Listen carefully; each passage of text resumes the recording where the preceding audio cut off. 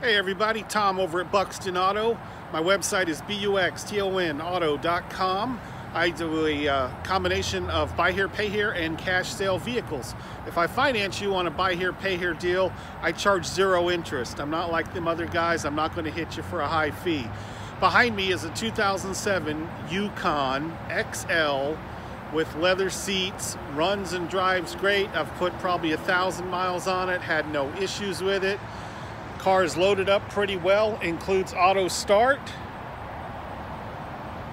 Oops, I've learned you have to hit the lock button first. I'm kind of slow. There she goes, fires up. Front and rear AC, blows cold. Let's do a quick walk around on this car. Let me show you what I found that I don't like about it and what I do, so you have an idea what you'd be getting into if you come to buy it. Okay, here she is, 2007 Yukon XL, white with black leather interior. Got a couple little scuffs there on the front bumper. Kind of typical for a car of this age. Nice straight panels down this side. Little wrinkle there by the bumper. Come around the back side. Back bumper had a ding or two. The back sensors do not work, so when you put the car in reverse, it says to service park assist. It doesn't chime and chirp at you, but it does say service park assist. Alright, over here. I don't know if this shows in the video. We got a little scratchy poo. We got a little scratchy poo right here. And the most annoying part of the body would be right here. We got, looks like maybe the door hinge got messed up. Somebody tried to straighten it up. And you don't really see it with the rain, but there are a few hail dings on the hood. Now let's look inside. Oh, let's unlock it with the remote first, because we started the auto start. Inside, black leather seats. Weird thing on the seat motor's messed up, so it doesn't slide back and forth. It slides up and down. AM, FM radio and cassette. Headliner's in good shape. Back seat is bench in the back, 3rd row seats.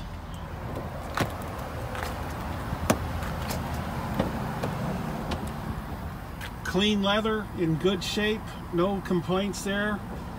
Pretty decent on the inside as well. A little bit of stain on the carpet back there, but that's what she looks like. When you get inside now, we'll start her up. All right, here's your inside. No warning lights. I have noticed once or twice that the service traction control light comes on and then goes back out on its own. No idea what's up with that. Odometer shows 166,830. Like I said, runs and drives great, no issues with it. It's got sort of the basic stereo there, the AM FM with aux. Dash has a pad on it, and a front filler pad has been replaced on it, typical of these cars. Anyway, that is our 2007 Yukon XL with 166,000 miles on it. The asking price on this vehicle is $6,500 plus tax, title, and license. This is a cash-only sale. I will not be able to finance this car. If you're looking for a good Yukon, you want to come out, take this for a drive. We're located at 4232 East Interstate 30 in Fate, Texas. And I'm open Monday through Friday from 8 to 5:30. And if my wife doesn't have plans for me, I will meet you on the nighttime or the weekend to show you a car if you have money and you're ready to make a purchase. Appreciate y'all looking. I could use a few more subscribers, so if you wouldn't mind hitting the like and subscribe button down at the bottom, I'd be appreciative. Have a good day.